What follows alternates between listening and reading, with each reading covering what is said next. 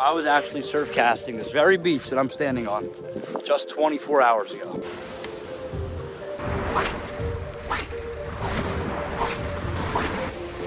One inch shy of being a keeper, so let's let him go real quick.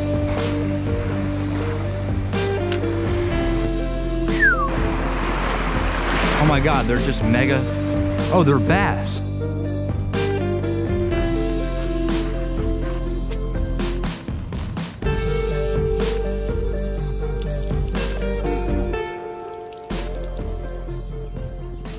And while I was surf casting yesterday, I was so intrigued at what I saw just in inches of water right by my feet that I decided not just to go back out and try it again in the afternoon, but after that attempt failed, I decided to have an unbearable night's sleep in my car in 80 degrees after a full day's worth of fishing, wake back up, come back out on the beach and try it all over again. So time check right now is around 11:30 in the morning. We just got done surf casting for about 3 hours, went back to my car and got the gear you can see right behind me.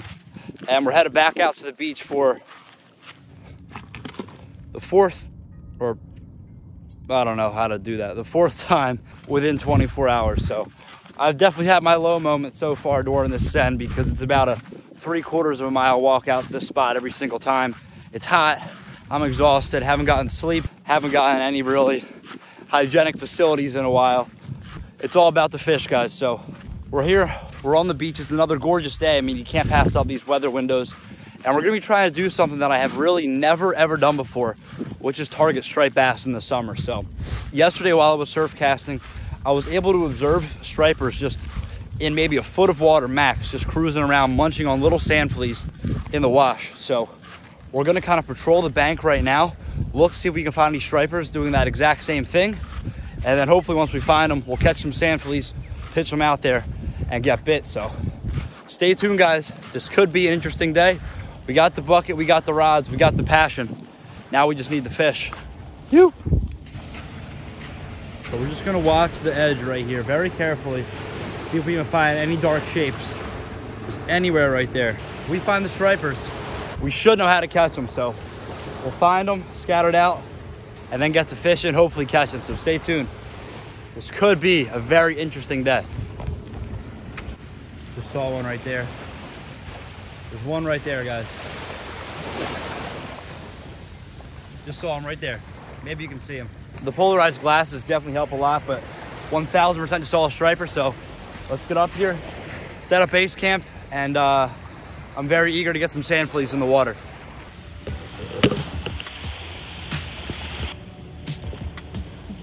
There's one right there.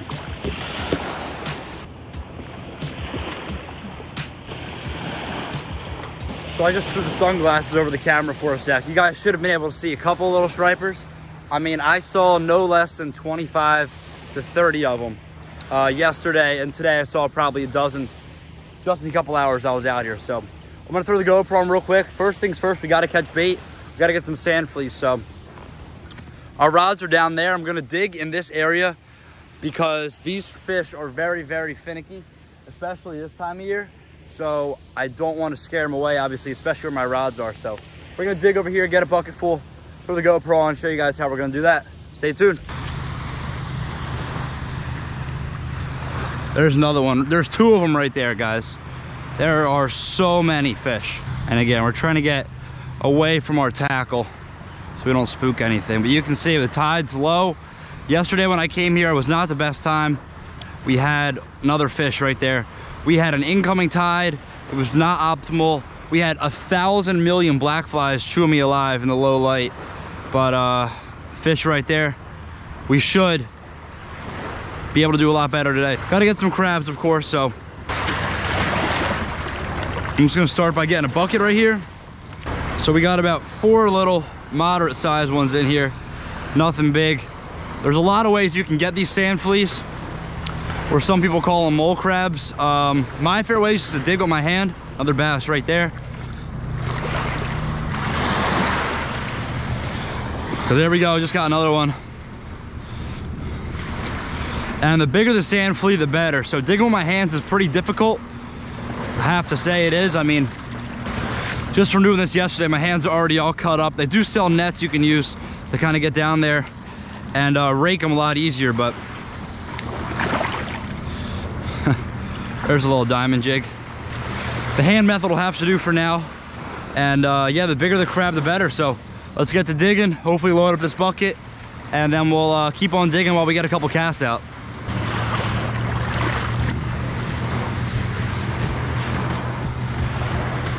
Oh, that's a nice one right there.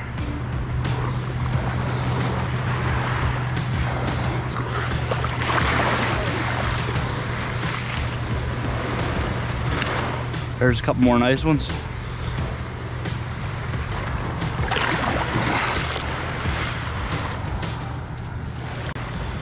The bucket technique is actually working really good. We're getting at least one or two nice sized ones in here. There are literally millions of them. You'll see them go out with the wash. But that's the best haul yet for sure. You just got a whole shaboing boing of them. So there we go, guys. That's the haul. About 2 dozen in there between all the sand and stuff. But like I said, we don't need a million of them, just enough to kind of get us started down there and see if the striper is even biting. So let's jump into how we rig these guys and how we're actually going to fish the sand flea. So because we are fishing in such shallow water, so close to shore, we can get away with using really, really light tackle here. Got a 2500 Diawa BG, Mojo inshore 7.6 medium light. We got a 20-pound braid on this whole setup. Normally my go-to light tackle. On the braid itself, we have a sliding 1.5 ounce egg sinker right here, you can see. Then we got 2 feet of a fluorocarbon leader from a small barrel swivel down to a little circle hook right there. Again, you got to use circle hooks when fishing with bait for stripers. So make sure you stick to that regulation, and a little sand flea on there. So that's the whole setup. Again, I want to stay as low key as possible. So I have the rod holder way up here by the dunes. I'm just gonna give us a pitch, maybe 3 or 4 feet off to the shore, right there on the edge of that lip, and hopefully we can get a eat. So all we have to do is literally just come up here and the smallest pitch like that. There we go. Maybe 5 feet offshore, right there in the grazing area for the stripers. There's the first rod. I'll throw it in the rod holder back here. And we got another one over here we'll use too. We'll bait both these rods up. Then in the meantime, we'll just sit back, relax, maybe scoop up some more crabs if I feel the need. But for right now, we're just gonna sit back and hopefully get bit, guys. So stay tuned.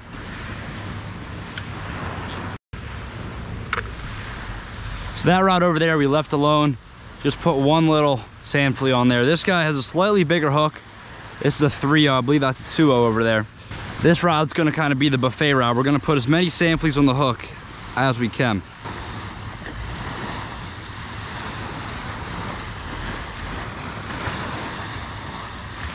So we got 4 little sand fleas on the hook right there, just as an experiment to cover up as much of the hook as possible. And in a perfect world, a striper would see this as irresistible and would just come in and absolutely whack it. So let's see if they're in that mood right now.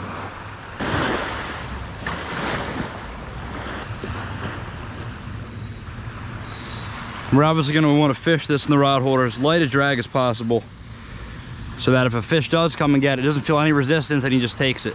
Because again, I can't stress how finicky these summer stripers are. So let's see if we can fool at least one of them.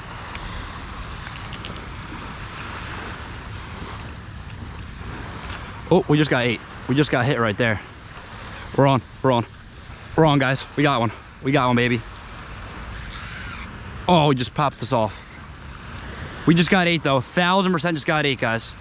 It's hard to fish just with one broken hand, but we just got 8 right there. That's how it's gonna go. That is how it's gonna go right there. Oh yeah, buddy. We like it. We like to see results. And that was a bite. Let's go, baby. 0-1. I'm more than okay with that. And that guy just ate the whole sand flea. So just one little sand flea. That we could just be getting on something really awesome here, guys. I'm just gonna pitch this out a little bit. That was way too far, so dragging it a little bit. Want it right there in those little tiny waves. That's all we need. There we are. We're on. We're on. Oh my God, yeah. I just watched one swim right by and was like, what's going on? Why don't he eat? This is why, because there's another one on it. Oh, it's so hard to fight.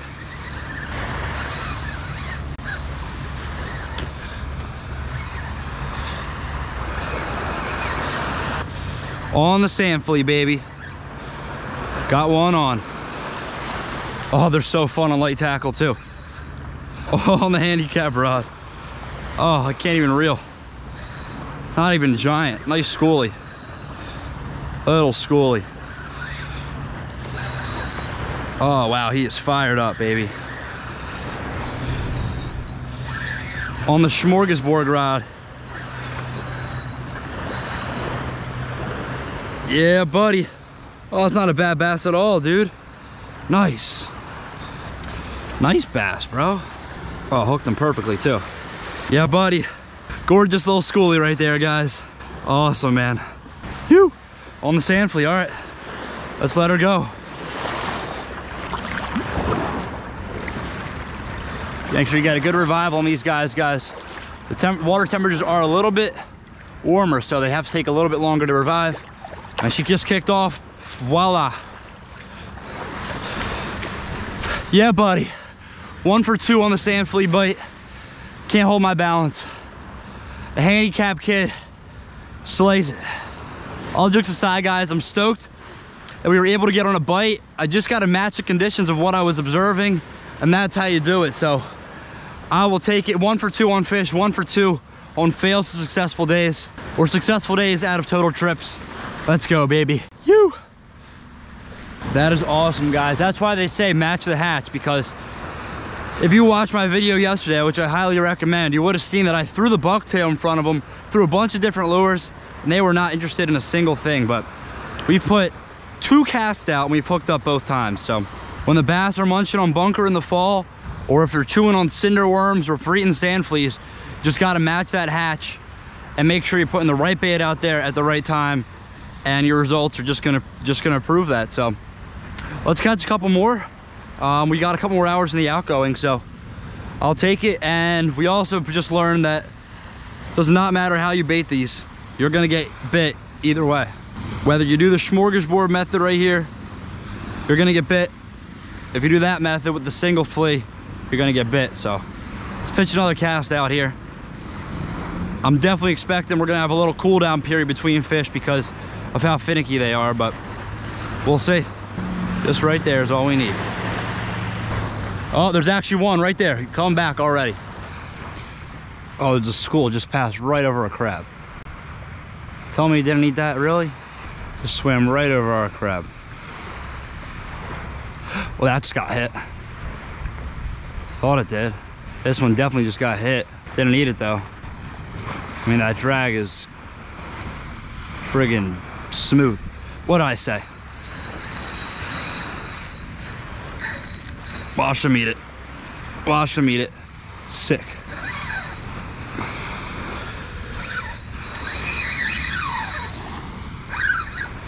Man, this is awesome, dude.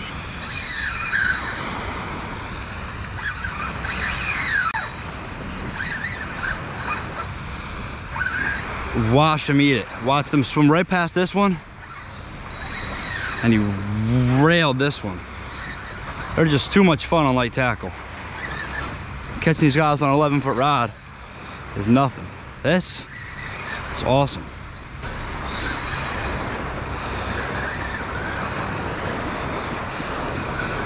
This was another smorgasbord rod. I have 4 crabs on here, so that's why we're gonna play it from now on. Not a bad one, actually. We'll see. Maybe 20-something inches.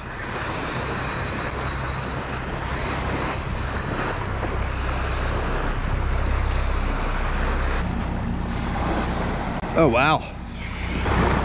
That's actually a slot bass. Huh. Sweet.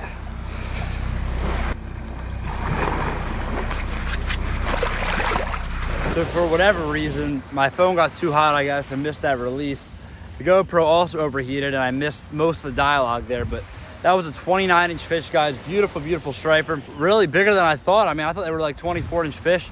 I got the tape measure out and she measured up to 29, so beautiful, beautiful schoolie stripe bass here. Or actually slot stripe bass on sand fleas. Can't beat it. So it is hot out. I mean, sucks my batteries kind of for doing that to me, but maybe time for a new GoPro soon. So stay tuned and I guess keep running up the views so I can get one. But yeah, cool. Second fish today. Let's get some more sand fleas out there. That guy hit on the smorgasbord yet again, so let's get him. Phew. There we are, all rigged up again. Let's get another cast out there.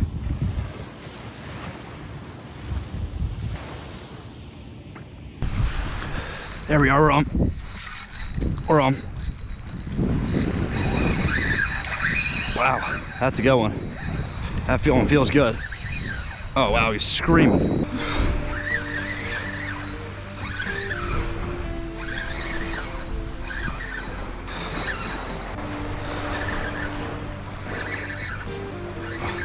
Smoked me. This guy casts right over my line. That's so cool.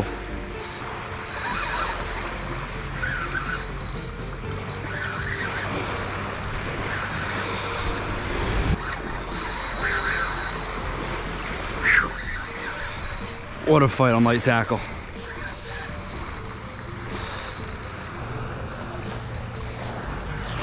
Oh wow, gorgeous, gorgeous fish.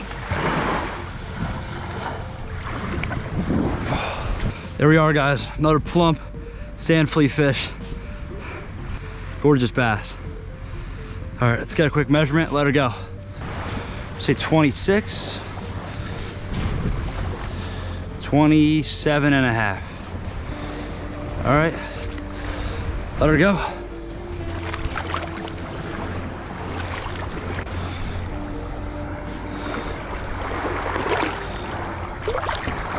Sweet. I don't know if there's anything to do with the rig or not, but this rod here has gotten one bite. Well, that one's had three, or the one over here, I mean. But that guy caught me completely off surprise, guys. I was taking a time lapse actually of all this going on over here. And just for the sake of wrapping up the video, I hadn't had a bite in an hour when that guy hit. I mean, I hadn't had a bite in what feels like an hour, I should say.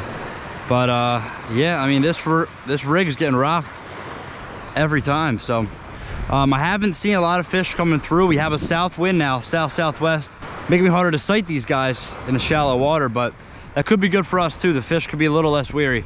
I don't know if we have any more sand fleas left. We may have to dig through this bucket. If not, gonna catch a couple more sand fleas, and you know the drill. Bob them back out there, catch some stripers. 36 hours away from the start of July. Sick. There we go, another bait headed out to the wash.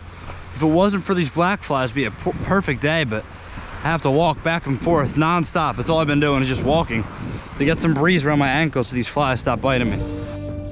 So guys, with the wind coming and switching out of the east over here, the bugs just got absolutely unbearable. So that actually also perfectly coincided with the end of the tide here anyway. So there's really no point in hanging around. Weren't gonna catch any fish.